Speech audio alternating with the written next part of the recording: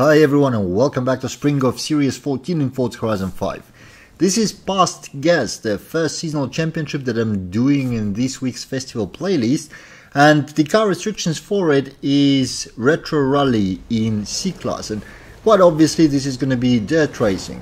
Now, for a change, I'm not doing this in public co-op this time. Just when I was recording footage for the PR stunts, I've been suddenly invited into a party with a few nice friends, and hey, why not? I joined them and here we go, doing this seasonal champ. I'm running in the Renault 5 Turbo with Saeenu's seasonal tune, and as you can see, in terms of launch off the line, my car doesn't seem to be built the best way compared to my teammates, but that shouldn't be a huge problem. Let's see how we fare against the AI and my teammates this time. As you may have noticed, the car goes really slow through the water, so watch out for that. That does happen with the small and low seating rides as this one, but we managed to pass all of the AIs by now. I was just about to say almost all, but then I've seen that we are almost there with the last one, so up in the third position despite a very slow, poor guy. That was a huge crash out, full 180 degrees on the road facing opposite way, but luckily I managed to avoid collisions, so we are all good there. Here is my other teammate going pretty nicely, but seem to have a little bit of a struggle with the grip in corners, which does slow him down quite a bit, but I still need to catch up and pass if I hope to win this race. Oh, that was a big mistake, but I didn't quite brake this time well enough either, so my going through this corner wasn't particularly exemplary. And as you can see, again, the launch and acceleration on his build is much higher than on mine, so I immediately lost some ground. But now, after a contact with the wall, I should have a good chance to sit on his bumper right here and yeah, pass.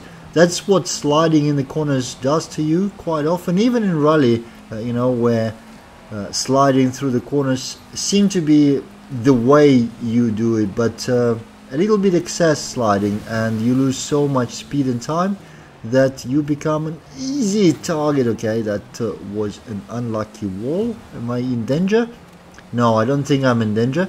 So we are doing quite fine. As you can see, Saeenu's tune works very nicely, and I have to say, just watching on my teammates sliding in the corners. No, hold on, I need to concentrate for this corner. I miss it like 2 times out of 3, but this time I managed to go through it, so not so much my teammates.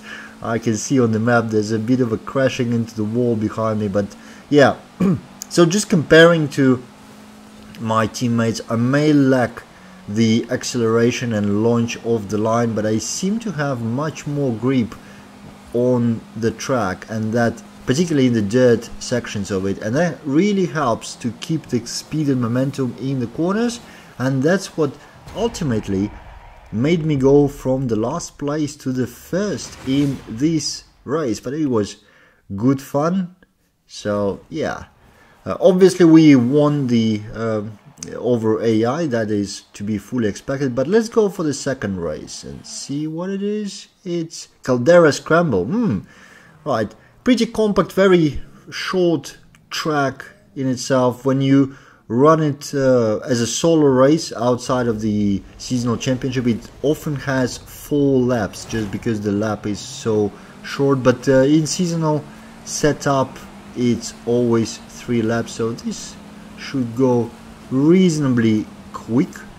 Okay, I'm being pushed a little bit from the back by my teammate. Again, because of my low acceleration of the line, they have serious speed advantage here in Pulsar, even though this Nissan Pulsar my teammate is running is actually absolutely stock, which I'm not sure it's a winning strategy, because in stock it's sitting at I think 590 something PI, so it's not far from the C-Class top limit, but obviously it's a stock tuning, which is not great, and you don't really have any chance to upgrade it. No.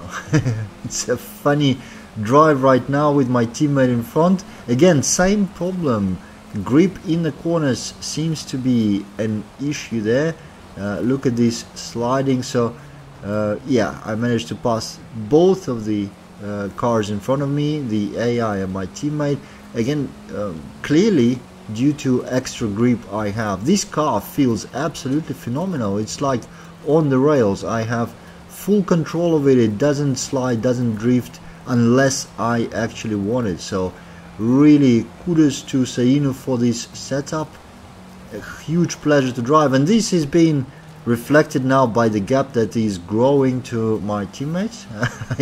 I hope they will invite me again after this, because I didn't know what I'm walking into when joining this convoy, because that's the thing with the new people. When you meet them, you never know. Maybe you just, you know, beat them reasonably easily, though this time I think it's not so much due to my driving, but just happened to pick up a better setup for the car, really, because yeah, it's pretty obvious they lack grip in the corners. But also sometimes you join the convoy and you just sit there at the very back, finishing last, and leaving the race a little bit embarrassed, because yeah, I guess people have some sort of expectation of your performance. But no, so far so good.